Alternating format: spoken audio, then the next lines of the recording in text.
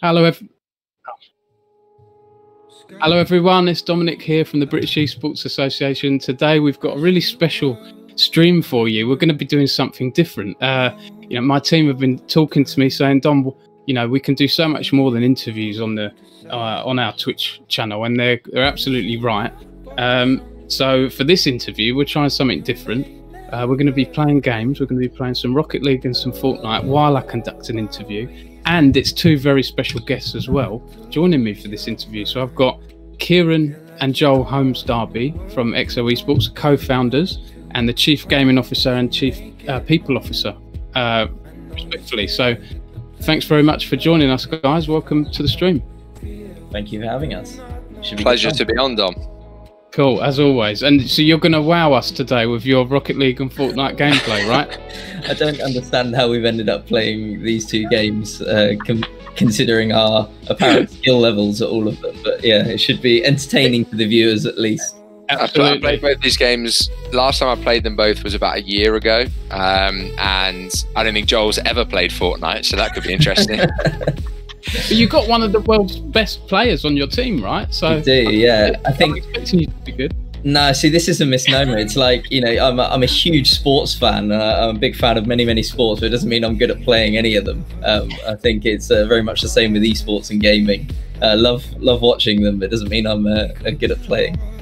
I got to meet Jaden for the first time properly at a socially acceptable distance last week, which was nice. But I forgot to ask him for any tips, so unfortunately, I'm none the wiser. No problem. Well, with Rocket League, I'm all for, but Fortnite, I've played a lot on the Switch over the past year or so. So I use a controller, right? I'm a noob, but we'll see how we go. I think it'll be fun. And chat, help out. Feel free to ask questions as we go. I'll try and look at my laptop and ask any questions you can throw at Joel and Kieran. Light-hearted questions welcome. So without further ado, shall we jump into it? We're going to get League first. I think, and just quickly, guys, as well, the reason I chose these games was Fortnite. Obviously, you recently signed Wolfiez, one of the best sort of British Fortnite players, and Rocket League was a game that I remember you took part in the Gfinity Elite series. I did suggest League of Legends, but it's tricky because you need a team of 5, and it's a bit. The games can be long. You have to try really hard. That's what. It's going to be hard to talk and try at the same time. Absolutely. Okay, so should we jump into Rocket League then? And shout out to Elliot, our production maestro, helping us today with all this. I'm just going to jump into Rocket League. I'm searching for a game. Are you searching for a ranked game, or is it normal, Joe? I thought we'd start gently, Yeah. Well, we're not doing bots. No, definitely not bots. God, this could be interesting. Okay. So how do you jump again? Well, I'm using a controller. It's A, I think. Double tapping. Yeah, A. as am I. Right. Okay. Last time I played this, I think it was probably in the Gfinity warm-up room. So I'm a paddles guy. I need my paddles. Nice. Right, I'm going to try and do my job while we're doing this, guys. So I'm forgetting we're doing an interview as well. So I'm going to try and win the game. But yeah, yeah. We'll win the game. You do your job, Dom. Right, we'll win the game. And so first, I'm going to ask about the thing that has been spoken about a lot, which is how you set up Excel in a pub. I know it's been done a lot, but for anyone that's not aware, tell us a bit about how you set it up, because it was a while ago now, right? Yeah, it was coming on for 6 years now, so probably 5.5 years ago. I went to visit Kieran at his university in Lancaster. It was Saturday night, just went for a casual beer and a burger. Oh, he scored already, look at this. Well done. Come on. We're winning, guys. Right, do we end the stream now with Pete? And yeah, it was really a conversation that at first was quite hypothetical in nature. Kieran had a lot of big ideas for what we would do that would be different to what other esports teams were doing in the UK at the time. I've just missed, and effectively it was nothing more than a fun proposition. But the more we spoke about it, the more we realized actually this was something we probably seriously could have a go at. There wasn't as high like barriers to entry then as there are now. Yeah. And there also wasn't the same level of, let's say, professionalism within kind of the UK esports industry 6 years ago as there is now. So we felt like we could instantly come in and have an impact, make a difference. Yeah. And we always laugh because kind of throughout our childhood, if you like, Kieran was always the the one that the rash one, the one that would go for things without necessarily thinking it through always. And I'm not sure about rash. Come on, ambitious and driven is the words I prefer. But yeah, okay. And I was generally the one that would be boring and take a long time to decide if I wanted to do something. And but actually with Excel, although it was definitely Kieran's idea to begin with, it was that's a goal. Shot, Joel. Off the wall. completely planned, of course. He knew what this was doing. Look at that. You can't teach that. If Rick's Rondé's still in the chat, like, watch that. That one was for you. But yeah, I basically said to him, we should do it. We can get some money together. I had some savings. Kieran applied for a university grant, and really, I nearly scored Noggy. Oh, Kieran. Oh, damn. That's a good save. It's a good save if I've got any follow-up from my teammates. It's such a good save, you got an assist for it. Nice. Oh, excellent. So yeah, that was how it started. Call of Duty was the esport at the time that we were following really, really closely as fans, and I don't want to say players because we were never anywhere near as good, but we used to play the game seriously, from a ranked perspective and competing on game battles and things like that. So we decided Call of Duty was like the natural place for us to start. Yeah, we did a lot of competing on kind of console. Sorry, I've just knocked Joel out of the way. I literally had an open goal. we did a lot of gaming on like Gears of War, Halo, like a lot of console shooting game. I mean, Halo was the game I got the best at from a kind of competitive standpoint, if you like. And Call of Duty was just a natural kind of progression of that, and we loved playing it. And that was the game where, that was the first game we really played together on console. We got an Xbox 360 as a Christmas present when we were younger. That was like Robin Van Persie in the World Cup. I would have been impressed had you saved that, Dom, I'll be honest. That's awful. Sorry, I tried to get under the board. No.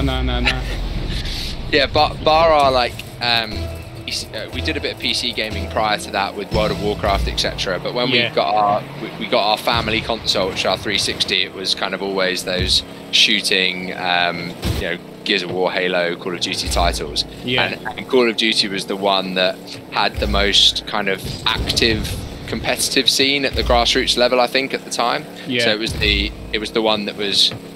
It wasn't such a crazy idea to go and set up a team in 2015 or 2014 in Call of Duty. Even though the scene wasn't really developed, it was at least there. Oh, did I score that? I don't feel like. Yeah, you did. I completely missed it on the line, to be honest. No worries. No worries. You fly past it. I'll take that. Oh, it's 3-3. That's not bad. I hear you guys, and do you know what? I remember getting into esports more closely as a career sort of 5 years ago. So you had already existed, and you were one of the teams, because I followed League of Legends closely. You were one of the teams that were active in League of Legends, but you weren't at the level you are now, obviously. I remember you being a mid to low table side, but as time went on, I saw you sort of, I saw you really improve. When we first entered League of Legends, we were quite happy to beat the university teams. That was kind of the level we were at that point. And if we came, there used to be the ESL UK Premiership, and in the top 8, generally the 2 university teams would come 7th and 8th, and Excel would come 6th. When we first got into it. And we were happy with that at the time. But obviously things progressed quite quickly. Yeah, 100%. And talking of progression, getting into the LEC, for me, you seem to take that Oh, damn it! You took that next leap. It's so hard, isn't it, to do this? But it's fun as well. I have people in the chat are enjoying it. God. Your own org, Excel Esports, has said in the chat, "Who are these boomers?" Is that who? Nathan. That'll be Nathan. Yeah. Right. Yeah, Nathan. Okay. My virtual Zoom office tomorrow morning, 9 o'clock, please.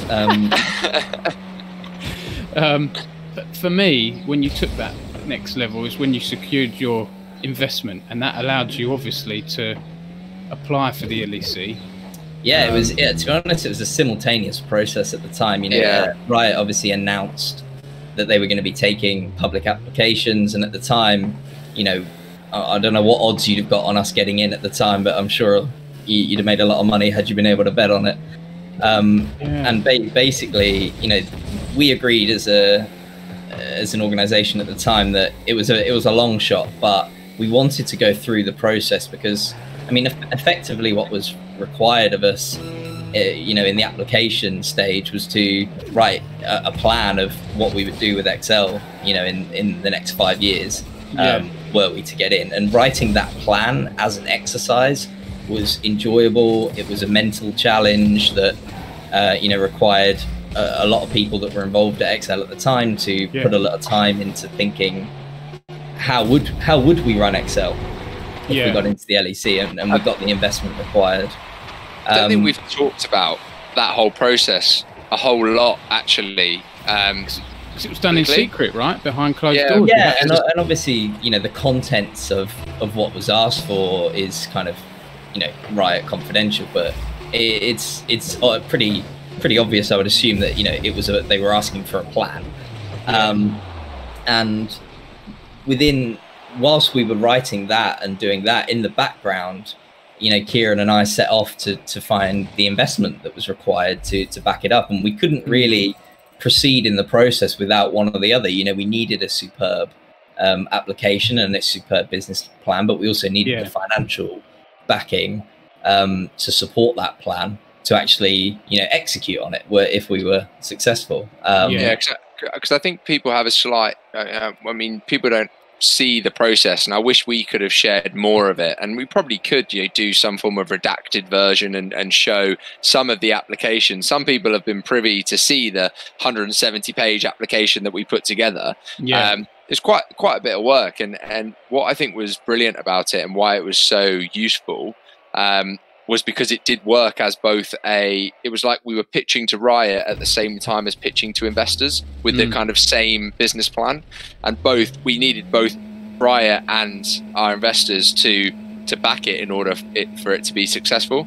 And obviously, ultimately, we got the JRJ group to back the bid, who are now investors, and, you know, fly out to Berlin with us to go and see Riot, etc. And stand there side by side with us in the process. But that, I think people kind of assume that it was, you know, once you got the money you're in, but actually, you know, Riot take it based on the business plan and kind of assume that you've got the money based on the business plan, if that makes sense. There were lots of other organisations who had the required funds who weren't successful based on the business plan, essentially. So it was. Obviously, looking back, it's a massively life-changing process and a very enjoyable experience to have gone through. But it was a lot of work. It was a lot of work, and we locked ourselves away for a few months to get it done before even going out to market. And it's quite a daunting thing to try and go and get that level of investment. Nice work, Dom. Thank you. Because, you know, we don't have any. Joel and I don't have history of investment relations. We don't have family that we can call upon to you know, talk to X, Y, and Z. We literally had to go out cold to the industry and go, hey, you know, this esports thing, that's quite exciting. Well, we've got quite a cool thing that we're pitching. And we had some interesting conversations with some very interesting people during that period. And ultimately landed with some fantastic partners. But that's hard to do as well, right? Because a lot of orgs now, they struggle with the investment and taking it to the next level. How did you go about that? Because I've looked into things like that. I run a news site in my spare time, and it's not easy. You know, there are so many sites out there, angel investors and this and that. How did you go about actually approaching? And you know, would it be cold emails or calls and then trying to get a meeting? My experience is that whether it's commercial partners or investors, cold emails and cold calls are little to worthless, to be honest with you, and it's all about the network. And bearing in mind, Joel and I were starting with nothing and no network. We had to network. We had to find people. It was speaking to friends of friends, essentially, to start with, and then speaking to their friends and their friends, and then you start to quickly build a network of high net worth individuals who do have the links that you need to basically get into these people. You know, we know that there are companies out there. Gfinity's publicly listed. You know, they've got links into all sorts of different potential investment vehicles, etc. So and we were competing in the Gfinity Elite Series at the time, so you know, we looked there for an avenue. We looked at any snippet of possible network we could find, we took, and as I say, quickly had some very interesting conversations with some very interesting people. Yeah, absolutely. And so you've got, can I ask, you've got multiple investors, is that right? Is that hard, to manage that? The investment group is a consortium essentially led by the JRJ Group. So the JRJ Group are a private equity firm in the UK, and they're our key contact. You know, all of our investor management relations is really managed through them. We also had a strategic partner, as most people know, throughout the process, and an investor, Dave Harris, who's quite a well-known figure especially in Oz, in the Australian esports world. He was a massive part of the process, and also was a massive part of us getting introductions to people that we needed instructions to, etc. But as I say, ultimately it was the JRJ Group who led the consortium for the bid. Sorry, Joe, I've knocked you out the way and took the car there. Absolute thundersteel. Watch this. My eyes have lit up here. I've got glory. He's knocked me out. I went the way. In for the glory. Fair enough. Oh dear, oh dear. Hey, I respect it. If it goes in, I'll let you off. Okay, all right. No, that's interesting, Kieran, because there's a lot, for a lot of your fans, they'll see the matches, the LEC matches and the Fortnite matches. They won't always see what's behind the scenes. I think in esports it's good because a lot of managers like yourselves do have a good public brand and image, so people can get to know you. That's kind. And I've forgotten what the second half of what I was leading into there. What question I was leading into? Mainly because you were going for a 50-50, Dom. It happened to I was going to ask about your LEC. Unlucky. Nearly.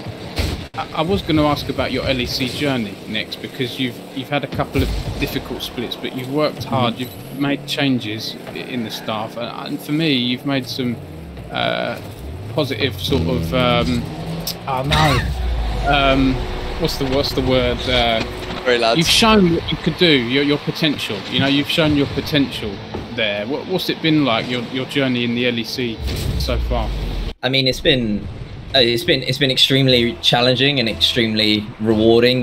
We said for a very, very, very long time, even before LEC applications kind of becoming a we take those. Even before those applications being a reality, it was a dream of ours to compete in the LEC. It's always been the major competition, particularly in Europe. It's League of Legends esports, obviously one of the biggest esports in the world globally, and we wanted to compete at the highest level for it for many, many, many years before we were given the chance to. That being said, when we got in and when we were accepted, our company was tiny compared to what we are now, and we're only talking sort of 18 months, maybe coming up to 2 years later. Now we're sitting at kind of over 30 employees. At the time I think it was 3, full time at least, and that growth didn't happen over 2 years. It happened over 2 months, it felt like. So we had a massive amount of expanding to do and maturing to do as a company in an extremely short space of time. From a competitive standpoint, we were one of the last teams to be able to put together a roster early on in the 2019 split. So it was a challenge, and I think we we certainly gave it our best, and obviously the results weren't, have not been fantastic for us in the LEC yet.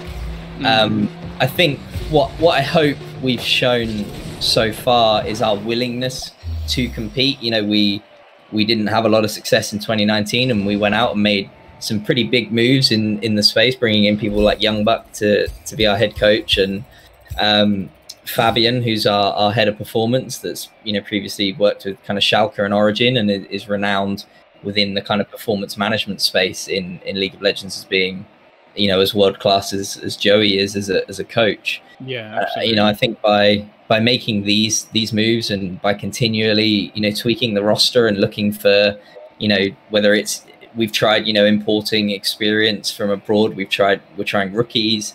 We're absolutely not at all satisfied with where we finished over the last sort of 3 splits. And I think for me, that's one of the most challenging things is, I do read Reddit, which I probably shouldn't, but people are like, Excel are having another bad split. Are they even trying? And it's like, yes. And then people are jumping to our defense, to be honest, and saying, they've made a lot of moves. They've, got BT as a headline partner. They've signed Young Buck as a coach. Like, they clearly are trying, and we really are. Like, we are, above all else, competitive, and we want to win. And I will not be satisfied until we've won the LEC. I don't know how long it'll take to do, but 100% that is the goal. And it's hyper competitive as well, right? So I look at, I watched an interview the other week. I think it was with Thorin and the Mad Lions coach, and they were talking about, they had the conversations at the start of before the season of, do we want to be a mid to low table side, or do we want to really challenge? And they said, yeah, we want to really challenge. So they tried to change things, and now they're, are being known almost as like giant killers. On their day they can beat some of the biggest teams, and now they're up there. So it's really competitive. There's not room. Someone has to finish first, and someone has to finish at the bottom. Yeah, I mean, you're talking about the 10 best teams in Europe, right? And it is insanely competitive. And Europe being the strongest league, arguably, in the world. I don't think I'm overstating it by saying that they're the, okay. Maybe China, but yeah. Clearly there's a top 2 and maybe a top 3 leagues, but Europe is up there. And we've only got 10 teams, and it's super competitive. It infuriates me to see anyone commenting about, the fact, are we even trying, with the blood, sweat and tears that you put in, they don't see it, and they don't get to see that, and nor should they. I mean, we could do a better job of maybe drawing back the curtain and showing a bit more of the day-to-day, but I think we do a pretty good job of that. I think at the end of the day, the results will speak for themselves, and we're not happy with not winning, and we want to be winning, so we'll continually change until we are winning. Yeah, exactly. That's kind of got to be the mentality. Like, we constantly want to get better at all aspects, not just our League of Legends team's performances on the Rift, but our commercial team, our marketing team, every aspect of what we do. The idea is, every 6 months we look back at those 6 months and say, did we get substantially better? Yes or no? Yeah. And if the answer is yes, we're on the right track. It's not an instant process, but we're trying. That's the thing that gives me a lot of satisfaction or confidence, at least, is we are moving in the right direction. We just missed out on playoffs last split with a result that in the previous year would have granted you playoffs. That scoreline would have got us playoffs. It wasn't good enough in the split that we got it. So that at least gives me confidence that we are moving genuinely in the right direction. And you mentioned commercial team, and you mentioned BT as well. So for those that don't know, oh my goodness, you have a BT Excel sort of sister team or academy team in League of Legends as well. That was an impressive deal when you announced your partnership with BT, I think earlier this year. What's that been like? What's their involvement been like? Because they seem to be taking quite a proactive sort of level of involvement other than just a shirt sponsor. Yeah, they're highly engaged. Like, it's great. There's been a few landmark moments. Obviously, the LEC, getting into the LEC is a massive landmark moment for Excel. For me, signing BT as a headline partner is right up there as well. In terms of the landmark moments for the company. To have a brand that, you know, is arguably, if not definitely, the biggest brand in the UK, put their faith and confidence in our plan and in our journey, and can see where we're going and want to be a part of that. That was a massive deal for us. Like, not talking about the revenue it brought in or anything like that, like just talking from like a strategic journey point of view. Huge, absolutely massive. And then for them to say that they really want to, you know, have naming rights to our academy team, and they want to invest in that journey and us, you know, finding the best talent, etc. That's awesome. That's awesome. You want a partner that wants to invest in your journey properly, not just give you money to slap their logo on things, right? They're genuinely invested on a strategic level in our journey, and that's what we want. I want to ask, we've got some questions coming in here. I saw one that's, what rank is this? This is haven't played the game in 2 years, my friend. I don't know what rank this is. I will say this team, I'm finding them quite hard. They're flying through the air. I can't do that well. The issue is we're awful, Dom. That is the issue here. But, this is a fun stream. We thought we'd do an interview while playing some matches, but don't worry, we'll get Fortnite next, so the guys are much better. We're so much better at that. How have we got 3 avid World of Warcraft players together on stream? I know, we should have done PvP, shouldn't we? Yes. We should have done some PvP. We'll have to do that stream. We had a question from 96. Thank you for asking the question. What can an org do to topple the likes of Fnatic and G2? I mean, that's $1 million question, isn't it? That's what everyone wants to do in Europe. Yeah, it's a huge question. I mean, I assume the question is competitively, and topple them in the sense of competing with them in the LEC and you know, winning the trophy. That, you know, that's my assumption. I'll take the brand marketing stance after you've taken the competitive stance, if you like, then, Joel, because I take the question slightly differently. But yeah, sure. I think I've just scored the equaliser, by the way, so we're in business. Oh, beautiful, guys! How game on? He's confirmed competitively.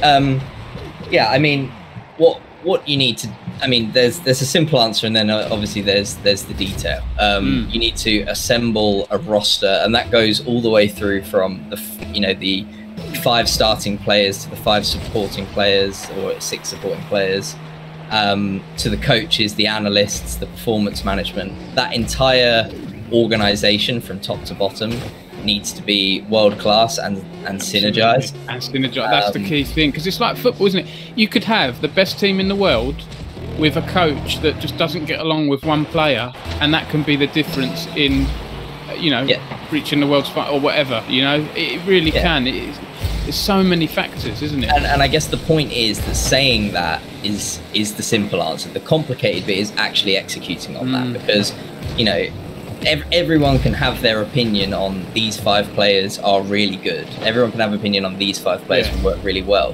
But it's about actually having a scientific process behind that to identify the talent. So, you know, scouting, analytics, data, everything. And then scientific coaching processes to actually make those players better. Then there's the synergy point, you know, comes down to everything from personality types to, you know, player mentality, you know, how does that player respond in different situations, etc. So you've got to, that's where basically the art or the science is. That's why you hire people that are experts at doing that, and you give them the resources they need. You know, you unleash the experts, you unleash the young bucks of the world, and the Fabians, and, you know, all the players that we signed to do what they are world class at. And it's hard for you guys as well, isn't it? Because you've had people from the start, people like Barnetto, who've been there with you guys for a long time, and sometimes, you know, you've had to make difficult decisions and bring in other people. Oh, how did I miss that? You know, that can't be easy at all. No, I mean, Ryan's been with us for years, and that's because Ryan's amazing. You know, when you find good people in this industry, you want to keep hold of them. And Ryan's an excellent part of our team. He's filled a variety of different roles for us over the years, and, you know, he's a prime example of someone that, you know, is a hard worker. He's talented, he's clever, and he buys into what we're trying to do. And you need people like that behind you. You know, this is way more than even from day one, it's been way more than a two-person venture. You know, we thrived for years off the work of volunteers and people that were just passionate about esports, that wanted to help. Yeah. And, you know, who are now some of my closest friends in the world. Some of them are still involved in Excel to this day, Ryan being an example. Some have been involved but have moved on, but we still, you know, talk every day or talk every other day. And yeah, they're very close friends. And we met each other through esports and through our shared passion for it. Yeah, that's really good. And someone asked in the chat, I think it was, will you be moving into FIFA? I mean, that brings me on to a question, other games. You always said from the start you focus on League of Legends, and we'll look at other games as and when. I guess, is that still the case? In our history, we've been involved in countless other titles. You know, there's almost no current esport in the world that we haven't been involved in at some point, mobile games aside. Yeah. I mean, a lot of my job today is exactly focused on that point. Is, you know, if we're not going to be in, what titles do we want to be in and why? We have the appetite to expand beyond League of Legends. We've shown that by picking up a Fortnite player in Wolfiez. Yeah. We're now in what is essentially the big two from a viewership perspective on live stream platforms. League of Legends and Fortnite consistently top the live streaming platforms. Then it's about, okay, FIFA, great example. We're a British brand. Football has massive, you know, cultural ties in the UK. What could we do in FIFA that makes sense? Is it pick up a player? You know, is it just create some content around it? What is it? Those questions are, you know, as I say, largely part of my job and the team that I work with's job to figure that out. Yeah. But unfortunately, it's not an easy question to answer, because, you know, we don't know yet. We haven't done the research necessary in order to decide whether FIFA makes sense for us or not. You know, World of Warcraft, there's 3 World of Warcraft fans here. Does that make sense? That's a game that's been around and consistently held decent viewership, etc. for years. Should we be doing something around that? You know, all of these questions are things that we need to answer, and we have now a way of answering them. It just takes time. Yeah, 100%. Yeah, I think there was a necessity when we got into the LEC to narrow our focus and really try and hone in on getting that business right. And it's still not 100% right. To be honest, I don't think it ever will be 100% right. I think if you ever get to that point, you've got complacent. Yeah. Oh, he's only gonna Sorry, that was Siri talking to me there. I'm trying to bring my list of questions back up, and it's hard to play at the same time. So Siri, I've got you, boys. I'm not sure we call this playing anyway, but yeah, we 100% will expand into other titles as and when it becomes a good idea to do so. You know, it's part of our, you know, our strategy to be relevant in gaming, not just esports, but gaming as a broader term. Across different genres and different titles. You can't do that if you just restrict yourself to one title. But we're also, let's say, we're very pedantic about, if we're going to go into something, we are going to do it properly, and we are going to dedicate the resource it requires to compete, to win, to improve over time. And so we won't go into a title if we don't feel we can do that. 100%. And that's the process. Just quickly, should we switch over to Fortnite, because it's 20 to 5, so it'd be good. Yeah, we can switch just when we after we draw attention to the fact that Dom is getting hard carried by me and Joel at the moment. Guys. I scored a goal in that match, didn't I? Or the previous match, I was defending well, I think. Brilliant. You are doing mid-air things a lot better than me. I will say that. People asking questions in the chat. There's a lot. If I miss any, please save them for the end if you can. We did have a question from someone asking about Valorant, and I know we've asked about games in general, but Valorant is the game of the moment, isn't it? So what are your general views on that?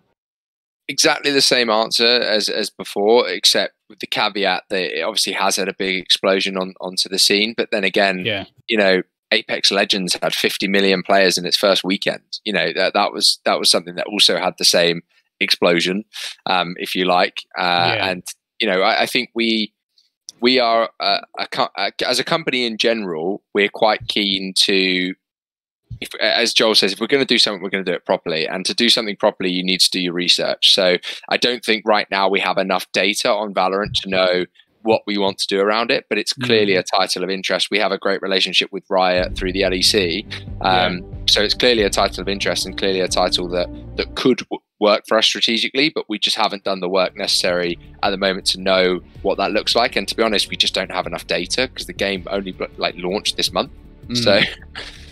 So we just need, we will take our time on that one, but just know that if we do anything, we'll do it properly.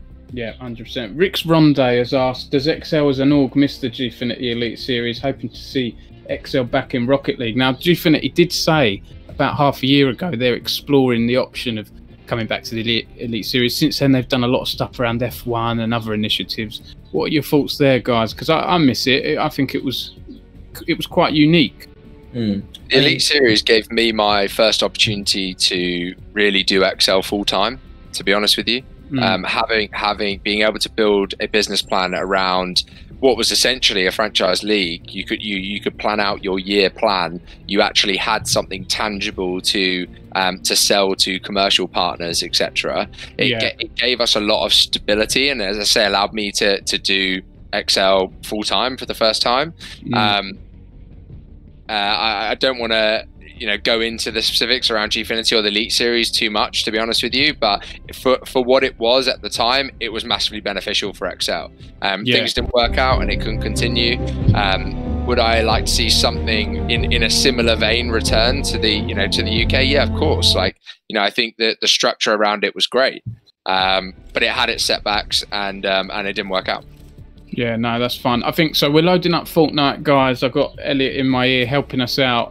If we just go, just really quickly, bear with us, people watching the stream. If we just go into settings and just change your music level to 50%. I'm just trying to... yeah, mine's really loud in my ears right now. Do this now. Yeah, okay. All right, 1 second. Yeah, I mean, in answer to your question, Tom, I worked for Gfinity on the Elite Series as a product for a year of my life. It was an amazing product. Some amazing events. Some of my favorite esports memories are from the Elite Series. It didn't work out clearly as a product. At the time I left, there was a lot of uncertainty, and obviously subsequently we've seen it didn't carry on. I don't know at this point whether it ever would return. I do think it suffered a little bit from being slightly ahead of its time, just because it was so well ran and so professionally done in a lot of areas, and it's expensive to do that. And to try and make it work as a commercial proposition was a tough challenge for the guys whose responsibility that was. But it was amazing as a product. I would love to see it or something like it return again in the future, providing it can be done sustainably for both the teams involved and also obviously the third party organizer, such as Gfinity.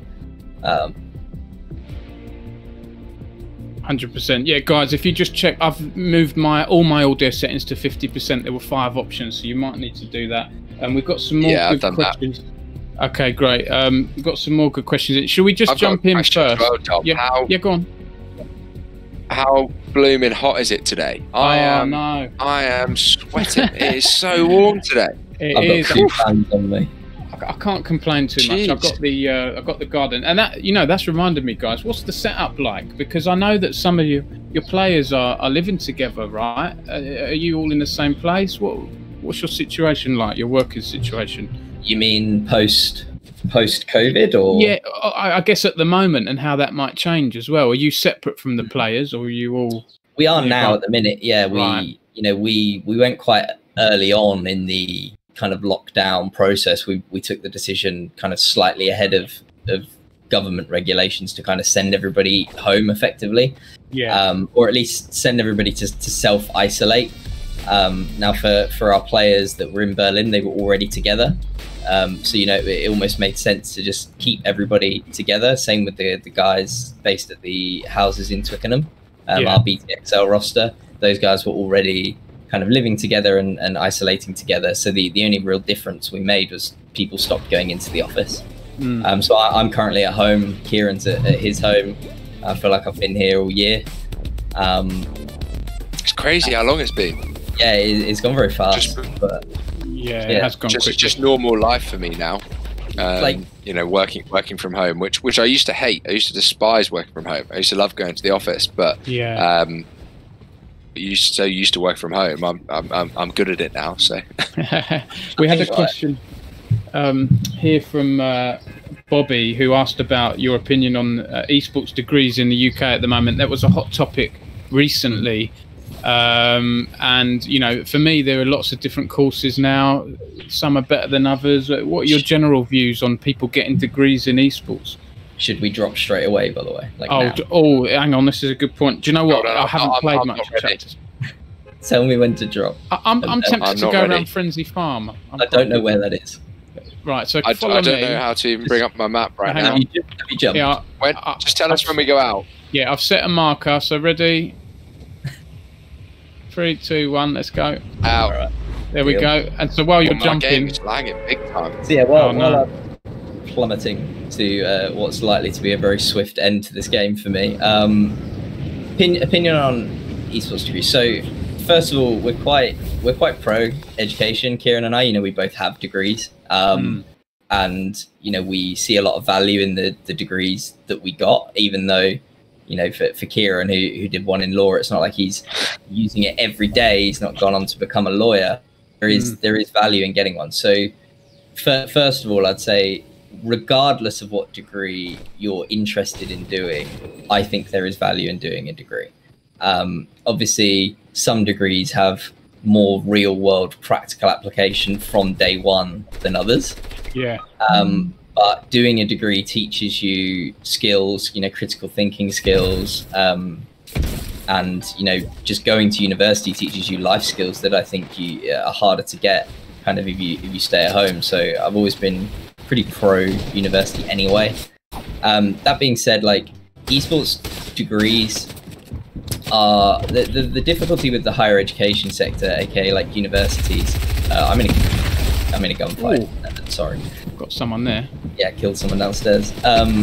The difficulty is that there isn't like one exam board that monitors all of these degrees, right? It's the university's discretion. Yeah. And so it's relatively, it's not unregulated, but you know what I mean? Like it's inconsistent. Oh, there's someone there, Dom. Kieran, are you down? Yes. Sorry, lads. My computer was not handling the game there. It now is, but yeah, I am dead. This guy's a lot better than me. Oh no, I'm out of ammo. What am I doing? Kill him. Oh, Kill him no, and get me no, up. no, I'm down. I'm not going to be able to do Game this. over. So yeah, I think, you know, I think ultimately there is value in doing an esports degree. Do I think doing an esports degree makes you more qualified to work in the esports industry than someone that doesn't have an esports degree? Probably no. Obviously, it shows an inherent passion, and passion is really important. But you can show that passion through kind of other means. But that being said, I don't agree.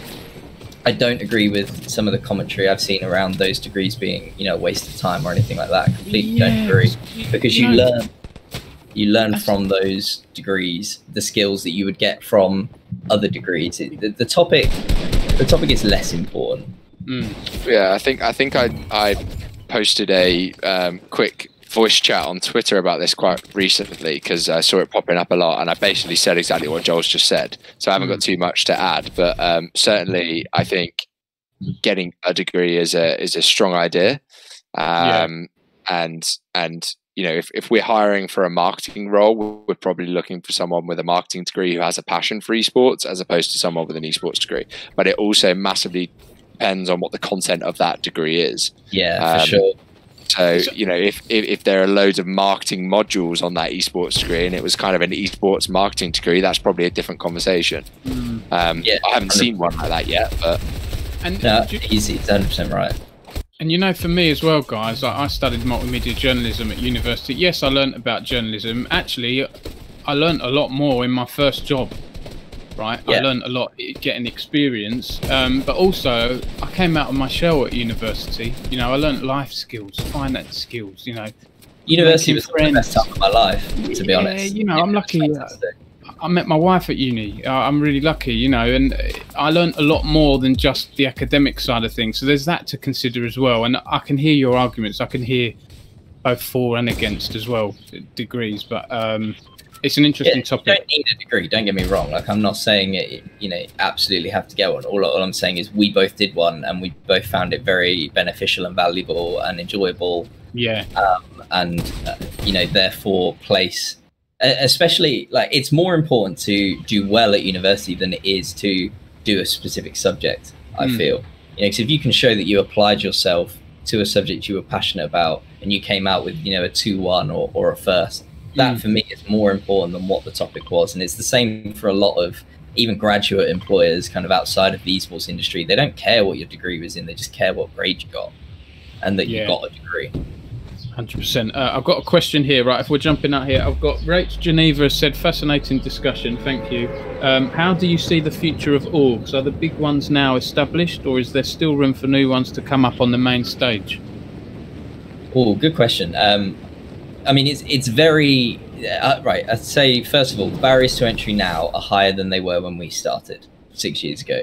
That being said, there is absolutely still the chance that some of the big orgs today are not the big orgs in a few years, and likewise, someone you've not heard of today becomes one, and that can happen from like a variety. I've just died to an NPC. Yeah, we're in a blooming. Who chose this? We're in a NPC area. I need a weapon. I chose this. Let's get you a weapon. I think this guy can get me up. They're the other side of the caravan. Mushy Khan's getting me up. Our Really? fourth member. That's our fourth member. Okay. Thank you, what Mushy. a legend. Wait, did I? What are you doing? You're carrying that NPC. I hang just on. died to one. So. What's going on here? Oh no, I'm out of ammo. I think I've got a shotgun. That looks useful. Anyway, sorry, This is carnage. This is more our level, isn't it, guys? This is absolutely carnage. Right. Okay. But yeah, Sorry. I think there's absolutely still room for teams that we haven't heard of yet to ascend to being major organizations. It's harder to do now, and I don't think you can necessarily do it without substantial investment anymore. You know, I think you need money to do it. Yeah. Again, it really does depend on what esport title you're talking about, but in general, I think you need investment, or, you know, at least some capital to start with. I don't think you can do it on a shoestring like we did 6 years ago, but it's still absolutely possible. I don't think it's set in stone at all. It's super tough, isn't it, as an org these days? Oh, look, there's more here. Yeah, it's massively, the barriers to entry have increased so much that you just can't do what we did 5 years ago today. That's our teammate, Joel. That's our teammate. He was disguised, I think. Leave him alone. My entire ammo clip into them, so that's GG's. Leave him alone. Sorry. That's all right. We should probably think about what we're doing here, shouldn't we? So hang on, I'm going to. I don't know what this stuff is that I've picked up. Slump mushroom. Well, does that heal you? Stuff. I don't know. Press the button, ask questions later. I've got a shield potion here.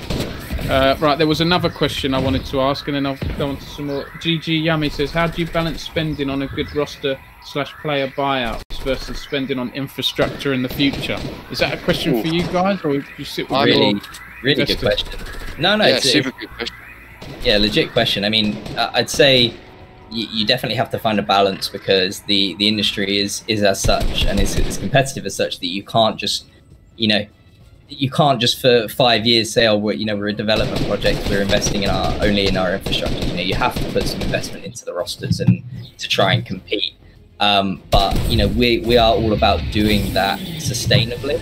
Yeah. And that sustainability comes in by planning for the future and trying not to massively overspend for the sake of overspending, because like I said, we want to win, right? And you're not, unfortunately, in most competitive things these days, it's very, very hard to win and compete without investing funds in that element of it. But yeah. I also think it's, don't want to say irresponsible, but it's not clever to just spend your entire budget on talent and have no plan for how you're going to develop that talent and how you're going to improve over time. Like, infrastructure is hugely important, if not more important, to be honest.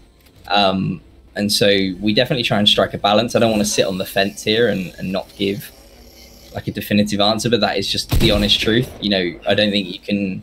I think if all you do is spend on talent, you're making a mistake. If all you do is spend on infrastructure, you're never going to compete. You have to do both. That's a good answer. And also, we're playing Fortnite now, guys. This is a good chance to talk about Wolfiez. So you obviously signed him, I think it was a few months ago, and he's won, or he became runner-up at $95,000 FNCS. Did he take home $95,000? What's it been like signing Wolfiez and moving into Fortnite? Yeah, I mean, we know that Fortnite is very prize money orientated for the players, and it's a completely different ecosystem for us to enter than LEC, for instance, League of Legends. Like, it couldn't be more opposite on the other end of the spectrum. But we just felt like, especially with the opportunity to sign one of the best players in the world who is also British, that it made sense strategically, and that actually we could be one of the organizations that takes a young prospect like Wolfiez and makes him a more well-rounded professional, not just in terms of, you know, how he performs in Fortnite and how we make sure he can sustain that level of performance over the next 5-10 years, you know, implementing our performance philosophy, also how he engages, you know, how he builds his brand outside of the game as well. And we felt like we were well placed to basically help him do that. And hopefully he'd agree, given that he signed with us, of course. And yeah, it's been a really interesting start to learn about the Fortnite world. Obviously, it's come at quite a good time with the FNCS Invitational, which Wolfiez then did really well at. Now we've got Season 3 launched. There's a whole load of content we can create around that. I think what's really super interesting about the whole Fortnite thing is most people would have said that, you know, it kind of comes back to my point earlier around how we will assess a title and study it and look at the data before actually choosing to go into anything. A lot of people jumped on the Fortnite hype a long time ago. We waited until it had kind of stood the test of time, and then we jumped into it. So hopefully that gives you a bit of an idea of how we look at things as a company. Yeah, I mean, I'm in a gunfight. Oh no, I'm trying to help you. Oh, there you go. Well played. We won. You finished them off. Sorry, I think I attracted the attention of some NPCs earlier. I missed a shot and they all turned around and ran towards it. Just on the tournament thing, Kieran, because some people ask this or are unsure, and to be honest, it seems to change depending on org and things like that. What's the deal with, obviously, say if you can't answer it, what's the deal with prize money and things like that? Do the players tend to take a large share of that in games like Fortnite? Because it's different in League of Legends, right, because it's franchise. But in tournaments you enter, I guess you have an agreement in place with Wolfiez as to what he takes and so on. I mean, obviously we can't really discuss specifics. Sorry, you cut out a bit there. Kieran, I think the lag may be on your end. Sorry, I think I might be lagging, guys. But essentially, from my perspective, the business model is very different. I won't go into specifics about that, but the business model is completely different in Fortnite than it is in League of Legends. Yeah, got you. That's fine. Prize money is has always been a hot topic in esports, and it's fair to say that the model is completely esports dependent as such. But it's in some esports it's very similar to sports. Such as League of Legends, but in things like Fortnite, it's a bit more traditional esports, and that means players obviously benefit greatly from winning prize money. So that guy was jumping around like a madman there. I haven't seen that before. I don't know how he did that whole hook thing. I'm quite jealous. I'd quite like to. Guys, we had to leave our little sort of house we had, didn't we? Because the storm circle thingy. Well, we want to get high ground really, because I like my sniper rifle, and we're out in the open. All right, at the moment. You're the Fortnite pro, Dom. We'll follow you. It's on the Switch. The first game I played, I got a victory royale, and I tweeted about it saying I got a victory royale in my first game, and everyone was saying, yeah, it's versus bots, Dom. I was like, what? And they're like, yeah, your first game is versus bots. You know, they've added bots in now. So I'm always conscious of playing Switch, knowing that I'm up against other mobile gamers and bots and things. So there may be bots in this game as well if you haven't played Fortnite in a while or haven't played it. But there's 29 people left, so we're doing well here. I've covered a lot of this stuff here. The la la la la la chant. Tell us a bit about that, because was that Boaster who he's recently left, wasn't he? Yeah, Boaster popularised it by basically being brave enough to sit in the LEC studio and scream it at the top of his lungs. Basically, initially without support. You know, if Kieran or I were there, we'd join in and it'd become a bit of a 2-man, maybe 3-man chant. But initially, it was very much Jake kind of doing it on his own. But the chant actually, I believe, and I might be wrong with this, but I think I'm right. It came from That's someone there. Oh, sorry, go on. Sorry, it was a decoy. Okay. Yeah, the chant was actually started by Ferndog, our head coach. You know, someone downstairs.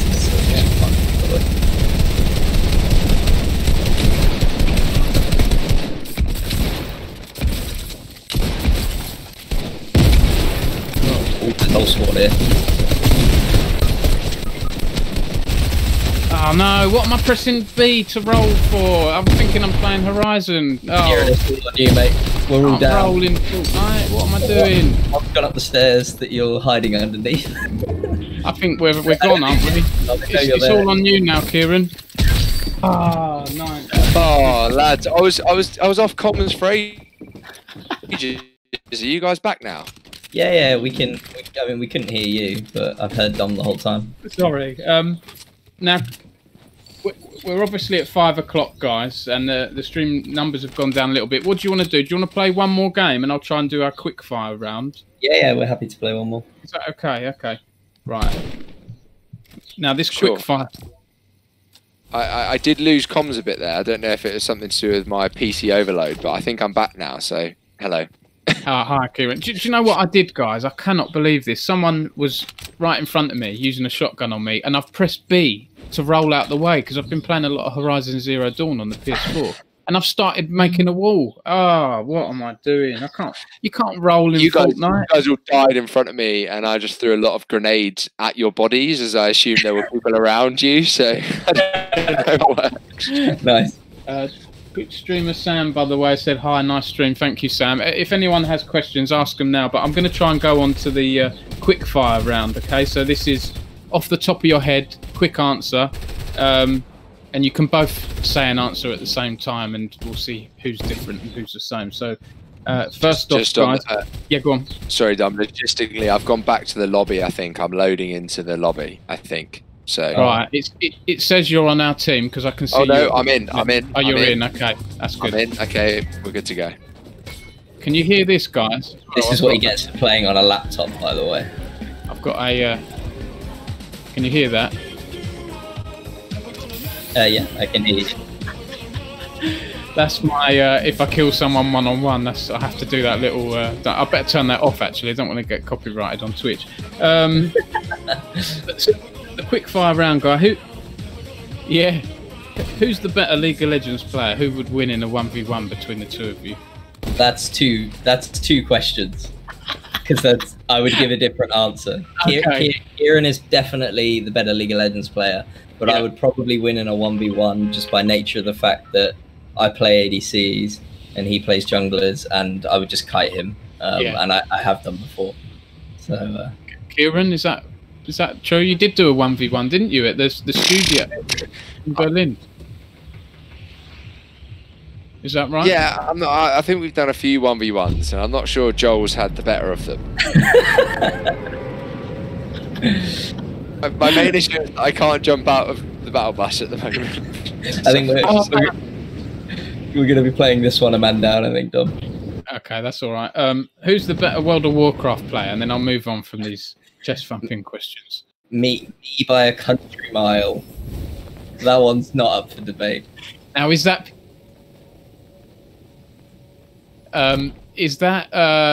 PvP or raiding? Because I've always liked PvP, Joel, myself. I play all three types. Right. So I play raiding, I PvP, and I play Mythic Plus. I'm better at raiding and PvE basically than PvP right now, but I'm trying to get good at PvP as well. Kieran is a more casual WoW player, I would say, whereas for me it's it's my game of choice. Yeah. Okay, cool. And bit of connection issues here, so I'm going to let Joel answer the questions, but if I hear some terrible answers, I'll let you know. Key, you should stop streaming your gameplay to Dom on Discord. It might help. Yeah, that's true. And just flip between our cameras, Elliot. Just flip between Joel and my cameras. Yeah, that's cool. Just quickly on World of Warcraft, this is my geeky observational question. Have you ever RP'd before? Have you ever done any role play? Now, it might sound weird, but actually, I've played role play in recent years, and it's a lot of fun. It can be a lot of fun. It's like an interactive story, you know? Sure. I mean, the answer is no. I think when we were a lot younger, we may have tried some like Dungeons and Dragons or something with some of our friends, but honestly, it's just not really for me. I'm quite competitive by nature, and so even when I'm playing World of Warcraft, which is obviously a role-playing game, if you like, I'm actually just trying to be really good at it. Less interested in the story or the lore, more interested in getting good at the game really and playing the hardest content. We need this guy to help us here. Oh no, this guy's found me. And yeah, we're in trouble. I don't know if he's seen me. I don't think he has. I played dead. I didn't move. He's not seen me. I've got 2 kills over here. I'm flying. Yeah, can you maybe make your way to me? I'm nowhere near you guys. I'm crawling behind an enemy right now. He's not seen me. VGC has asked, can you bring the Excel windbreaker? I love the Excel windbreaker, and if it were up to me, the answer would be yes tomorrow. Jesus. No, the shark sees you. No. Kieran's getting eaten by a shark. I can't get out. I can't see him on my screen.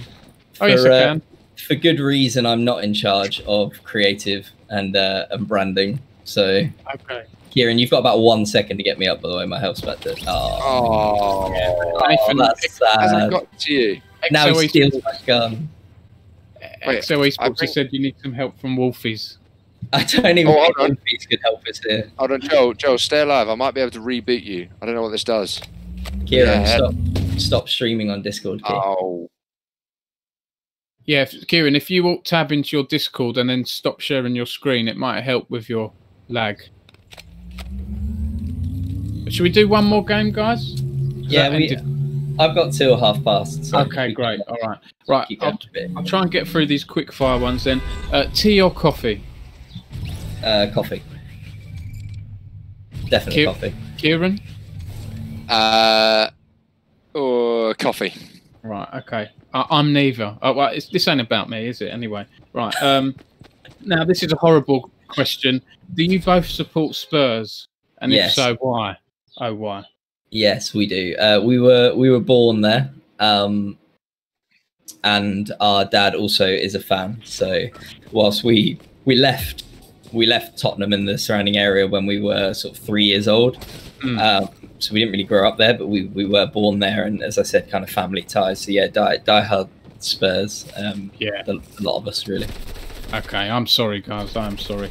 I know. To be honest, had I known your Arsenal affiliation, I'm not sure I'd have agreed to the interview, but we'll let that one go. Yeah.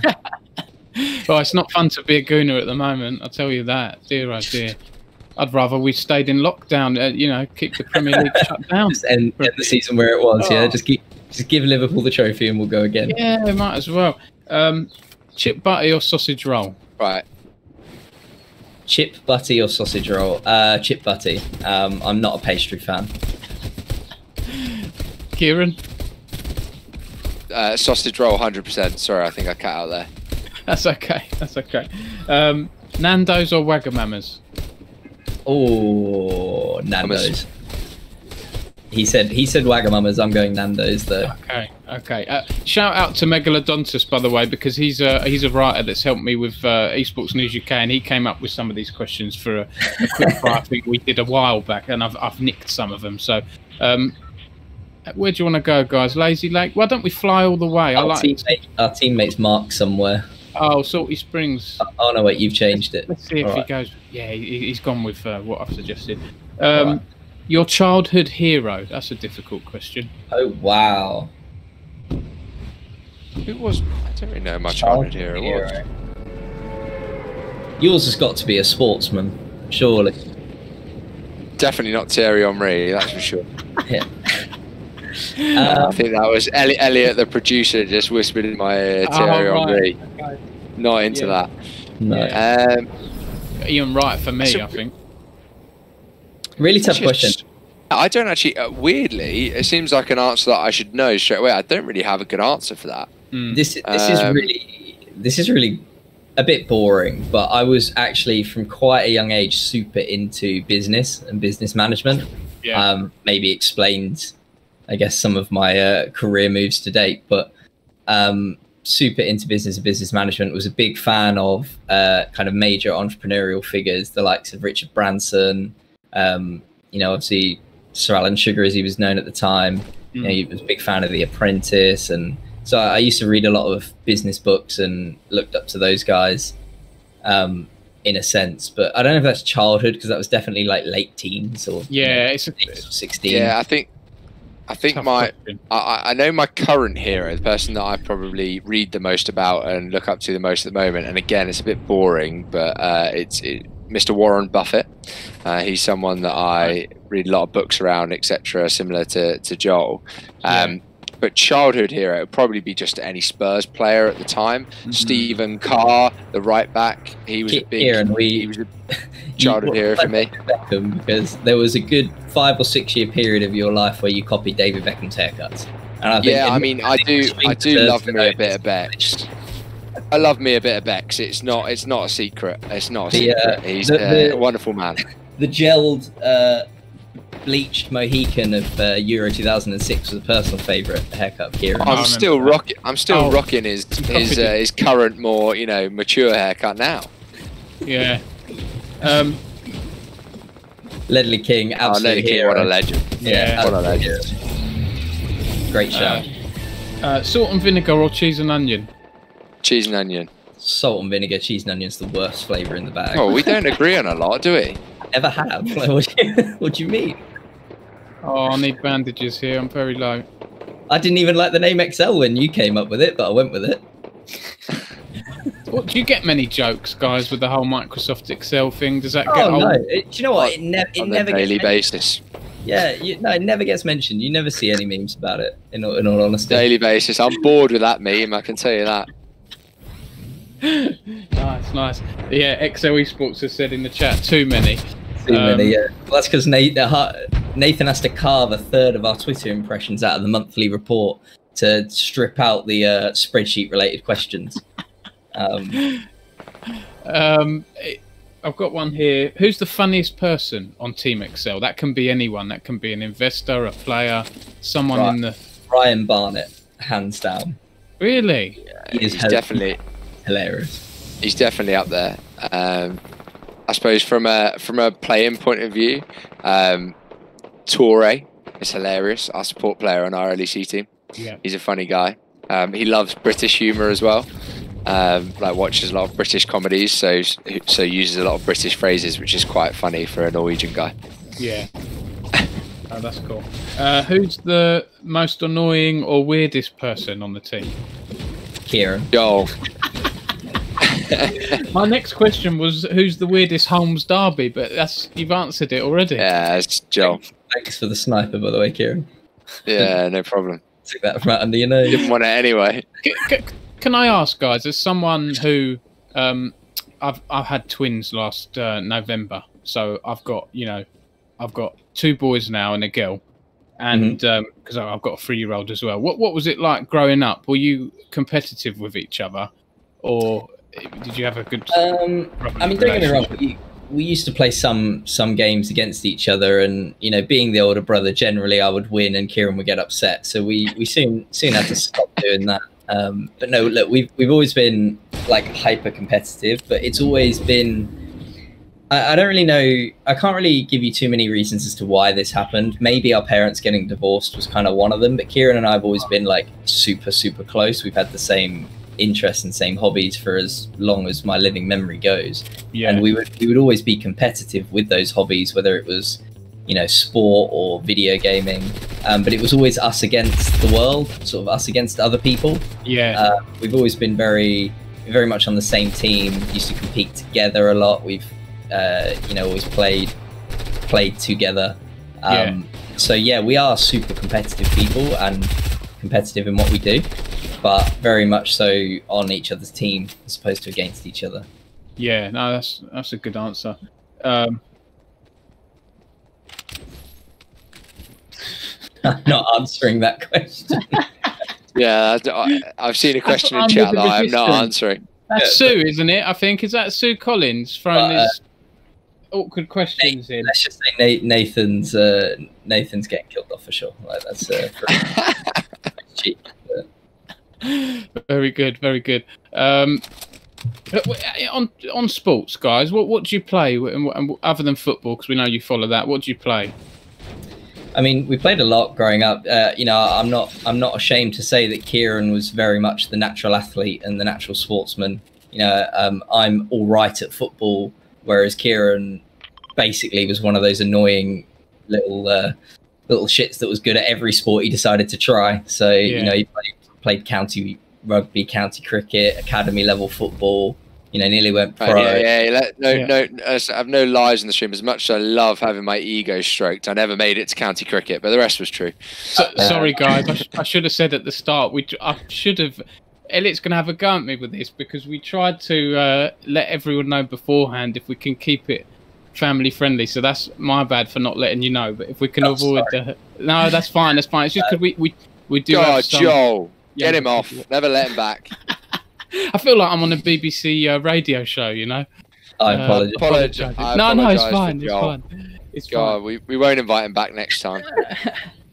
Oh no, I'm in the storm. Like in all honesty, Kieran was great at a lot of sports growing up. I pretty much just stuck to football. I did dabble with American football at university. More recently, I've gotten into CrossFit, but other than that, just football really. You CrossFit, Joel? I did. I had to mention it at least once, didn't I? Oh, interesting. I know. I've seen some videos on Twitter, I think, of your working out and stuff. It's good, Joel, because it promotes. I like it when people in these sports do that because it shows that it's not just sitting down all day, which is one of the criticisms that gets thrown at esports, right? No, I'll be honest. We've always placed a great level of importance on debunking the stereotype of esports being an unhealthy profession. I think people, I've often had conversations with, colleagues in previous jobs that I had where, they try and proclaim that, it's unhealthy to encourage people to play video games for sort of 8 hours a day.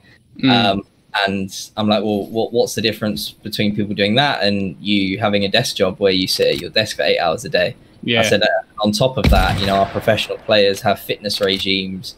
They have nutrition plans. They work with sports psychologists. They do stretching and mobility. Like, they do way more than your average person. So it's a complete misnomer that it's unhealthy to be a pro esports player. I mean, obviously, there's some of it. The entire industry has not reached the point where everybody is on strict, diet and fitness plans. But certainly, when you're at the elite level, it is getting there, and it will continue to go in that direction. And we've always for years, we've always tried to promote, the necessity to look after your body, as well as, dedicating the necessary hours to master your craft of the game. Not just because it's good for you, but because it actually gives you a performance advantage. And I think it's that latter point that people seem to gloss over way too much. Yeah, I agree. Guys, you do remember that the storm shrinks, yeah? Yeah. This is why I pinged you guys. Yeah, I got shot. Well, I made it because I used the stream, which makes you go quicker. What stream? What, the river? There's a stream. There's a river next to you guys that makes you go quicker. What, you swim quicker than you faster. Oh, I didn't even know that. Yeah. Well, so I think I have to find a reason. Well, thanks for telling us now. After we're dead. It was kind of after I did. To be honest, guys, I didn't know if I was going to make it, but I did make it. Every man for himself. I see how it is. Is that why Joel is the chief people officer? Yeah, exactly. He has to worry about everyone else. That's the issue. I'm with the Resistance is asking some questions. I think that's who. Torre wants to know, Kieran, is that a real Picasso? I don't know what that is. What's that? It's painted by my stepmother actually, who has a keen interest in cubism and Picasso's form of art. So yeah, it's painted by her. Oh, nice. What are those pictures? I'm not an art collector, but it just looked nice, so I put it up. What pictures have you got there, Joel? I'm quite boring. I need to. Surely you can tell, Dom. Oh God, it's a small screen where I am. I can't believe you haven't worked it out. Is it World of Warcraft? It is, yeah. They're famous characters from the Warcraft. If you're ever worried about Joel's nerd level, just look behind him. Yeah, I need to alt tab to get a closer view. I'm looking at the stream image. I'm with the Resistance has asked if you could form a LoL team with just Arsenal players, who would you pick, Joel and Kieran? I don't really like that question because I know it's an opportunity for you to take the mick out of Arsenal, isn't it? Yeah, well, I think I'd quit actually at that point because they're never going to win anything, are they? So not much point in trying at that point. You can't talk about winning things, can you, as a Spurs fan? We've won things more recently than you, haven't we? What things? Well, we won a Carling Cup in 2006. What? No. We've won 2 FA Cups in 3 years. Granted, that was about. We also made the Champions League final last season. But that's not a win, though, is it? Well, it's better than you've done. So I'm blaming Sue, or I'm with the Resistance here because they're getting us argued. Oh, there's someone coming through. They've said Neo Surf is more legit than Carling. Than the Carling Cup. Well, the Neo Surf Cup was a very prestigious championship.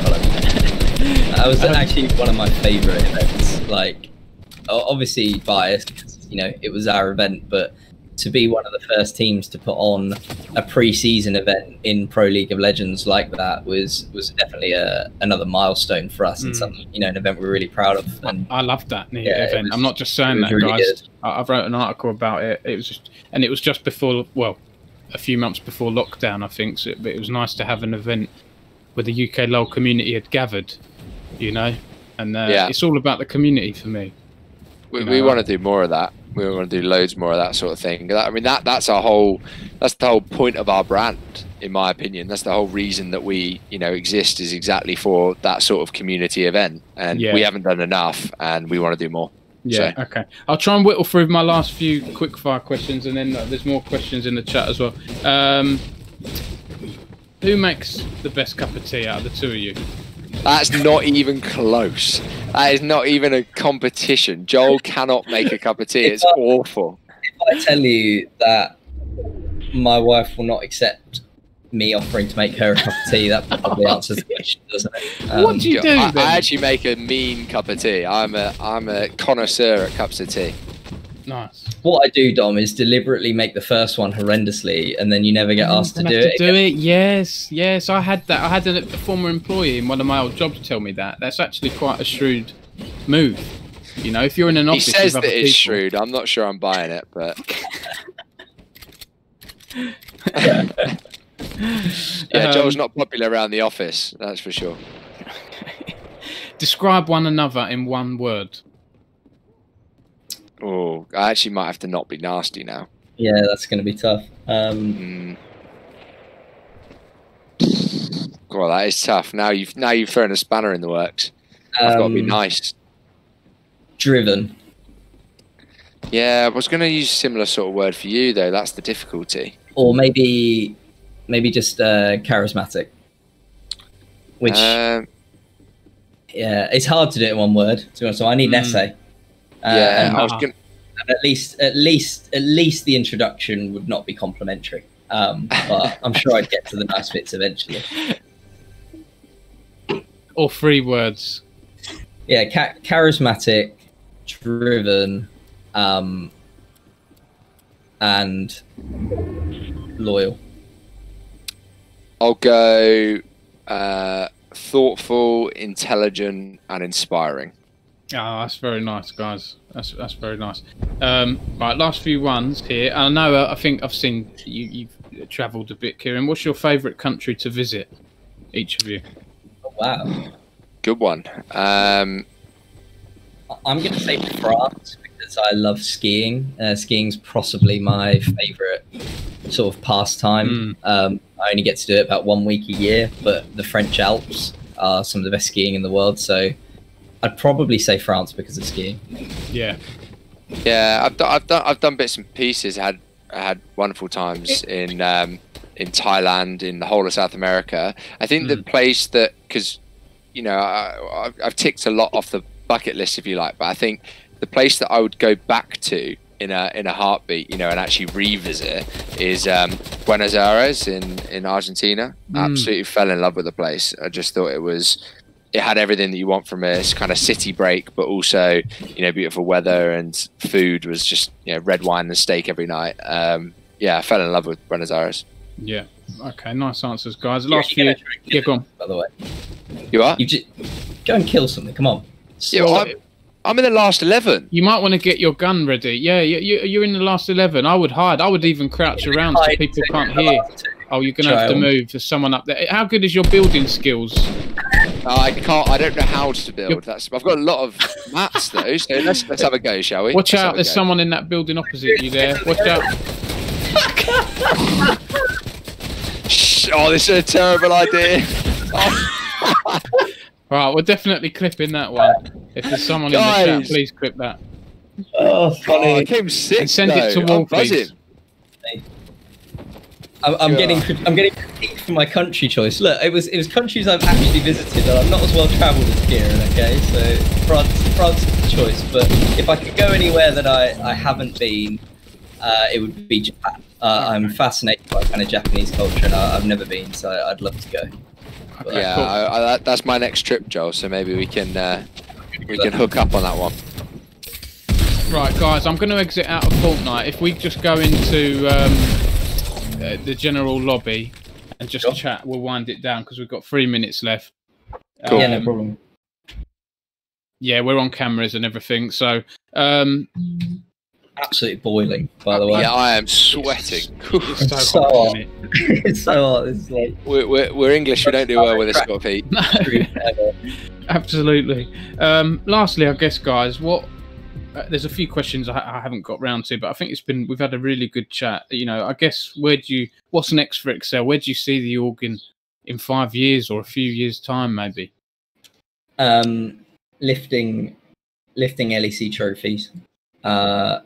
And competing on the world stage. That's the League of Legends bit. Yeah, competing in globally recognized esports competitions. So League of Legends Worlds, those sorts of competitions, Fortnite World Cup, those sorts of things is where we'll be. I'd say our ambition is to be bigger than just an esports team. We want to actually have real positive cultural impact on gaming as an industry. Obviously, we will come at it from the competitive team angle, but I want to go to an event like an Insomnia Gaming Festival in the UK, and for everybody there, they're there to see their favorite YouTubers, they're there to see their favorite Twitch streamers, but I want them to have positive sentiment towards Excel, know that Excel is a team that they support. Not everyone, obviously, but a larger amount of people than would say that today if you sort of quiz them going into a UK-based gaming event, not just an esports event, but a gaming event. I'd like us to be a brand by that point that is well recognized within the gaming industry, particularly within the UK, and is known for basically being a positive example of what it means to be, an ethical, values-based organization that cares about progressing issues within our industry, progressing people. It's a personal passion of mine to talk about talent management and things like that, and the development of our people. So by that point, Excel to be bigger than it is today, but also be recognized as a fantastic employer in the UK and a fantastic organization to support, a fantastic organization to work for, to play for. I think that is as important to me as how many trophies we're going to lift. But don't get me wrong, we're going to lift some trophies, but it's not the be all and end all. It won't be what defines us as a great esports organization or gaming organization. Yeah, sure. Yeah, I mean, I agree with absolutely everything Joel said. Obviously, I'm more focused on the former than the latter, and Joel's more focused on the latter than the former, I suppose. But at the end of the day, we both want the same things. We want Excel to be that organisation that is globally competitive, globally recognised, certainly locally recognised in the gaming industry, and also a great place to work and a great team to be a part of, and a great journey to follow. That's people to respect Excel as a brand the way that they respect brands like Fnatic now, that, but for reasons that are more than just competitive success. That's we want to do the right things, and we want people to recognize that, basically. Yeah, I know we're trying to wrap up, but it reminds me of the comment that was made earlier about how do you go and surpass a G2 and Fnatic. I mean, competitively is one thing, but from a brand identity is another thing. And I think we want to stand for more than any other esports org to date has stood for. Most of the most popular esports organizations stand for competitive success, and they don't have don't have much past that. Not saying that Fnatic and G2 specifically don't, but a lot of the organizations in the past don't have much behind that, behind the trophies, essentially, and we want to have a lot more behind that. That's great answers, guys. I really appreciate you taking the time to do this. I think it's been a super fun stream. I'd like to do more interviews like this where I actually play matches, play games with people. It's been fun. I hope you've enjoyed it. And to end with, I'm with the Resistance asked another question. I think it's quite a silly, fun question to end with, and you can give one answer each. Would you rather fight one young buck sized deadly or 10 deadly sized young bucks? So if people don't know, Deadly is a pro player for the League of Legends team, and Young Buck is a coach, right? Yeah. So you're basically saying what, like? Saying Deadly's short. I think at the end of the day, like, we're lovers, not fighters. Oh yeah, the political answer. It's the answer I give, but the real answer is, despite the fact that Young Buck size Deadly being a terrifying prospect, I fancy my chances against one rather than 10. So I'm going with the one. I was definitely on that. I mean, 10 deadly sized young bucks. You imagine them coming at you? Blimey. Not into that. Yeah, not into that. There you go. And on that note, then, guys, thank you for joining us today. I think we may have had a homepage promotion because we were around 1,500 viewers at one point. So thanks, everyone, for tuning in. I hope you've enjoyed it. And we'll put some clips out over our socials, our website, our newsletter over the coming week to promote what you're doing. And I look forward to hearing about what Excel Esports does next. Yeah, awesome. Absolutely. Thank you so much for having us. I hope we were able to give some insight into what people wanted to hear about, and yeah, we'd just love to ask if people want to, that they find the Excel socials and give us a follow if they don't already, and that's going to be the best way to kind of keep up with what we're doing, and what comes next for us. Do you know, I was going to say that, guys, because we usually have a ticker throughout the stream saying follow these, whoever the guest is, and there have been a few, but yeah, it's just at Excel on Twitter, right? At Excel on Twitter, and we have Instagram and YouTube as well. That are two platforms that we're making some amazing content for, and really trying to grow. TikTok as well, if you're into TikTok. So yeah, we're across all of them. So hopefully you can find us, and yeah, would really appreciate any follows there. Definitely. Yeah. Well, I'll just say quickly before we end as well, you've given pro coaching to our League of Legends British Esports Championship student winners, which we really appreciate as well. And that's nice to have that integration at the grassroots level. I know that the student teams have really appreciated that, so we appreciate it. We're always wanting to engage with initiatives like that, so that's awesome that it's well received. And just from me, thoroughly enjoyed my afternoon / early evening playing games with you, Dom, and chatting all things Excel. Hopefully it was useful for those watching. And obviously any follow-up questions, hit us up on socials, mine and Joel's personal socials as well. Feel free. And we're happy to answer any more questions. That's great. And World of Warcraft next time, guys. We'll get World of Warcraft next time. Going, maybe. Yeah. Unfortunately, I know Joel is better than me at that, though. So that is the only issue. I might look competent on that video game. It might be the only one in the world, but yeah. All good. Yeah. Okay. Well, thanks very much for joining us, Kieran and Joel. It's been an absolute pleasure. Have a good evening, and I'll catch you guys soon. Thanks, guys. Thanks, Tom. Cheers. Bye-bye. See you soon. Bye-bye. Bye. Bye. Okay, so I believe I'm going over to a solo camera now, guys. Thank you once again for tuning in to this stream. I really appreciate it. I'm going to bring up our schedule. I don't have this right in front of me just yet, but give me a few seconds. I'm going to bring up British Esports Twitch schedule over the next few weeks, just to give you some idea as to what's happening next. So this month there's only a few more streams left.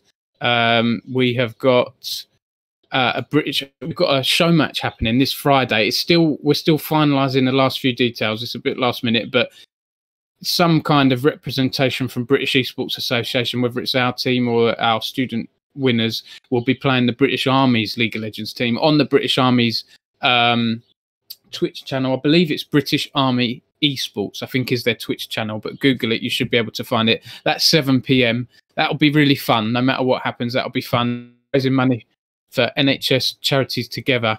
I believe we're hosting it as well, so you can come onto the British Esports Twitch channel and you'll see we're hosting British Army there. That's going to be fun. Raising money for NHS charities together. So do come along, 7 p.m. this Friday. And then next Monday, I'm not sure if we've announced this or not yet, but I believe it's all confirmed. We're going to be interviewing Aerial Powers, the NBA professional. So that's going to be the basketball professional. That's going to be fantastic. Asking about women in esports. That's going to be a great interview there. That's next Monday at 4 p.m. And then next month in July, we're doing a special takeover month. So if you haven't seen it already, if you go on our YouTube channel, you have a few minutes free, have a look at one of our latest videos. It was a takeover that our Splatoon game advisor did, Layla. It was a really fantastic stream. She spoke all about competitive Splatoon. She had some of the best UK teams playing in show matches, spoke about casting. It was a really good opportunity for her to talk about one of her main games and enlighten us all into that world. So we're going to make July a takeover month. So if you're someone in esports, you're interested in getting involved, let me know. Throw me a DM on Twitter and we can talk. But a lot of these slots are filling up now. We're going to have various people. Some of the confirmed ones include Ryan, who's our StarCraft game advisor. He's going to be doing an interesting chat on Monday, the 6th of July at 4 p.m. with Elliot, who's going to be hosting that. Elliot on Team British Esports, who loves StarCraft, so they'll be talking all things StarCraft. I won't go into the others because there's still ones that are to be confirmed. One that is confirmed is another show match between British Esports and the NUL, the University Esports Association. That's going to be fun. That's on Friday, the 17th of July at 4 p.m. So come watch us play there. And I think that's it from me, guys. Elliot, tell me in my ear if I've missed anything, but I think we're going to raid a channel. Let's raid Kiandi Mundi, because Kiandi, I know him pretty well. He's a really fun animator. He does fun streams. I think this will make his day, because I think he averages, usually he has sort of like 50, 100 viewers, that kind of thing. I think this will make his day. Say hi. He works really hard. He creates amazing League of Legends animations, and he's a really fun guy, has lots of fun, chilled out streams. So please say hi, spam your in the chat to him. British Esports is here. There we go. British Esports has said what we can do there. And yeah, thank you, guys. I'm waffling now. I'll let you go. Thank you for tuning into this stream, and I'll see you next time. Sacco signing out.